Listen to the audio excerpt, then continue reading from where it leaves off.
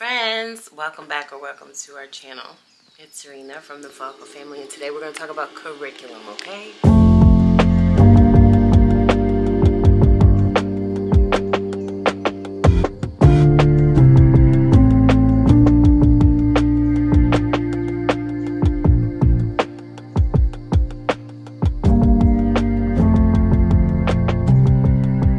So actually I just laid out my base curriculum. School just called and said that he actually didn't have class today. So, this whole class schedule situation. Anyway, I have two videos on curriculum. Talks all about how I feel about curriculum. They're older videos. I'll link them below. But basically they walk you through exactly how I've worked myself through curriculum and wrapped my mind around it since the beginning, and nothing has changed. We've made our way to a 9th grade freshman year in high school, you guys. I'm just gonna go ahead and start here and show you kind of what we have using as our spine for my high schooler, my freshman's 9th grade year. So first I'll start with Bible. That's what we start our day with. We're doing somewhat of an Old Testament survey. So my goal for him for this year is to begin to work his way through the Old Testament. So we're just starting from Genesis and reading our way through. I do have several resources that I'm going to add to it, but our main source of curriculum here is going to be his Bible. So we have our collection of children's Bibles that they have had up until this point, and 9th grade is going to be the point where I get them their first young adult Bible. I chose the He Reads Truth. It's Christian Standard Version. It has lots of wonderful graphics and things that I think will really help him work his way through the Bible and gain understanding. He has a really good temperament for working his way through text that he doesn't quite gather a complete grasp of. I think that is part of being a reader. You don't have to understand everything completely to be able to make your way through text, and so I think that's really helping him to work his way from Genesis and just keep chugging along. I do have plenty of other resources that we're using to help him when he has questions or when he is getting stuck or when he's not understanding something, you know, quite as much as he would like to. But our goal is just to work our way through the Old Testament and understand.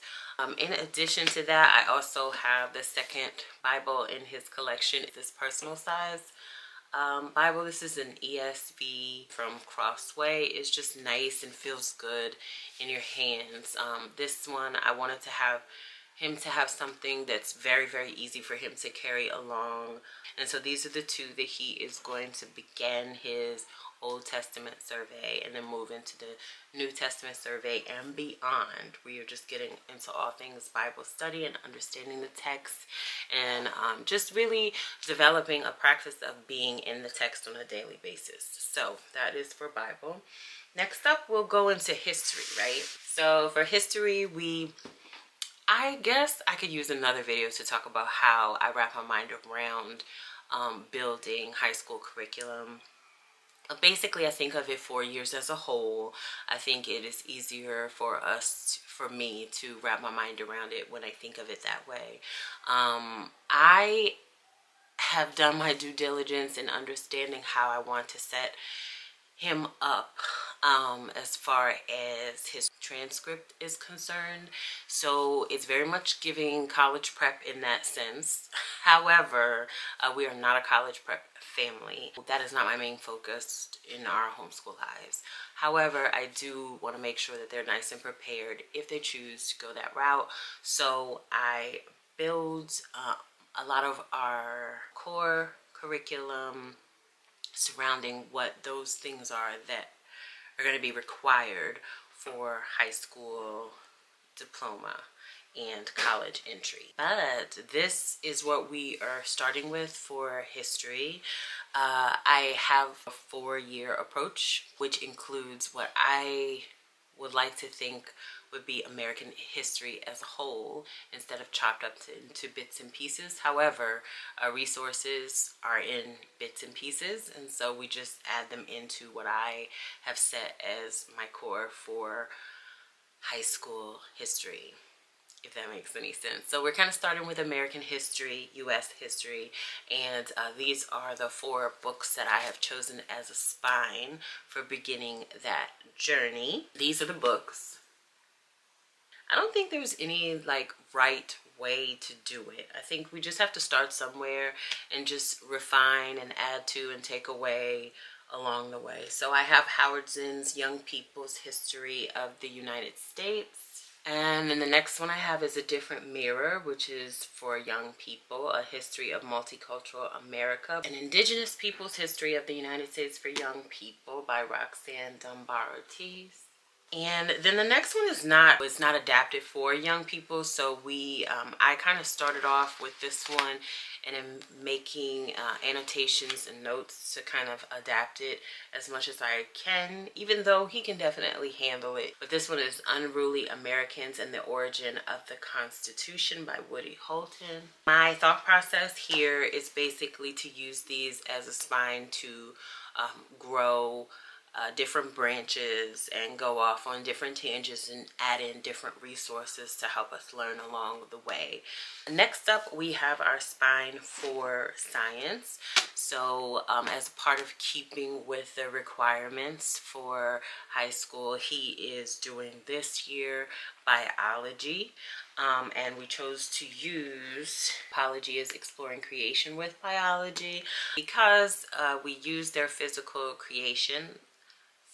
science last year, and he was fine with it. It flowed well, and it hit on topics that I liked it to hit. I really like the note-taking approach that it takes, so we're just gonna stick with it and ride it out for now. We've always done our own thing when it comes to math. One year we did use teaching textbooks and they enjoyed that, but a year was all they really wanted to take. So we've always done our own thing, but this time around we just wanted, with a lot of the changes that we were going through, he wanted something that was nice and to the point. We got Saxon 8-7. This was last year, and because we don't do it, you know, cover to cover as it's designed, we just took our time and worked through it slowly, and then we added in other things and took our precious time. Because of that, I was probably halfway through by the time he got to the end of his 8th grade year, and there was no way I was going to purchase an additional curriculum, you know, just for him to start the next level. So we just chose to stick with this one and then expand upon it. So that's why he is still working through pre-algebra with 8 and 8-7. My main goal for his math this year, in addition to just continuing to work through algebra and keep it moving, is consumer math, like a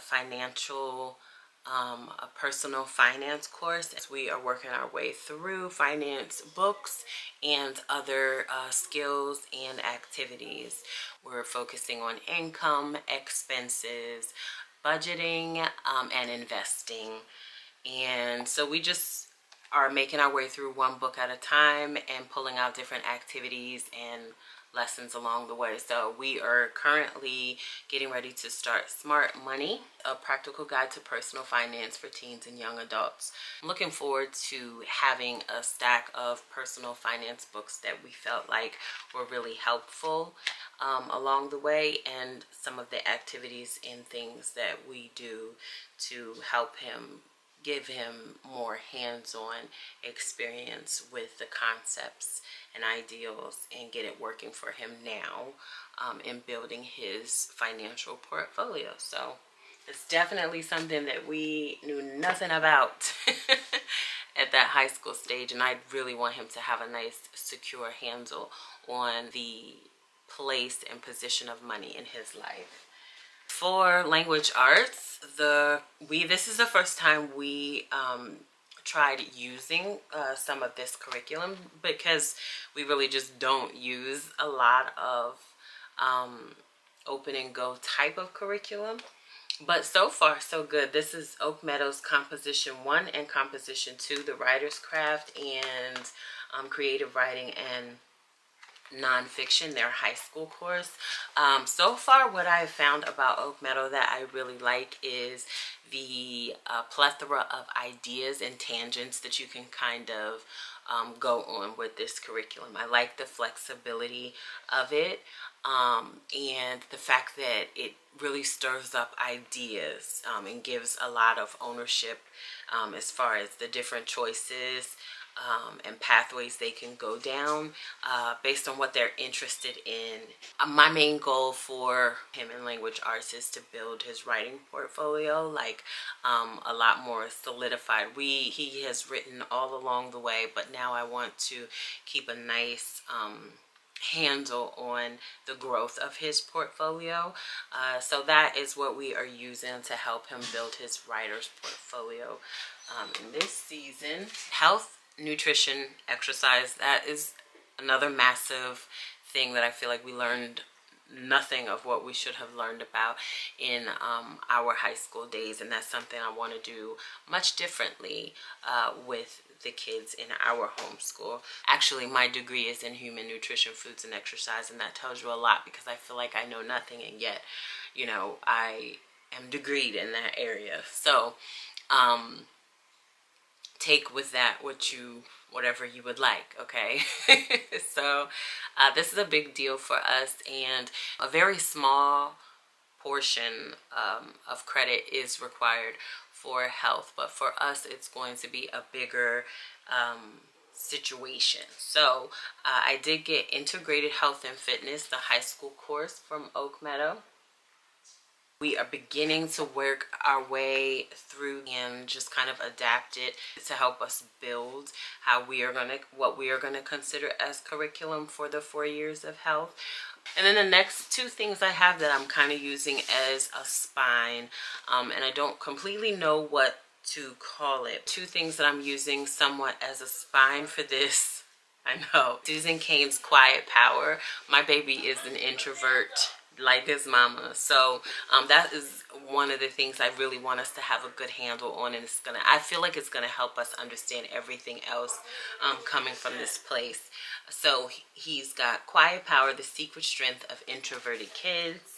And then the next one that we started with is Temple Grandin's Calling All Minds, How to Think and Create Like an Inventor. So I do this often, just use one short and sweet simple book that we enjoy as a spine to expand it and create curriculum out of it. So that is kind of what these two are doing for us right now. These are the core pieces that we're using as somewhat of spine curriculum for his 9th grade year. Of course, there's lots of other things that we add to it, other resources, other books, lots of online materials, master class, just so much stuff that we use to add in and add on to accomplish the goals that we have set in the curriculum that we built. But this is where we started. Short and sweet beginning to our curriculum series. So thanks for hanging out while I walk my way through the curriculum that we're using for his 9th grade freshman year in homeschool high school. Thank you guys for cheering me on as I head back into making videos again in this season. We love you guys so much, and we will see you in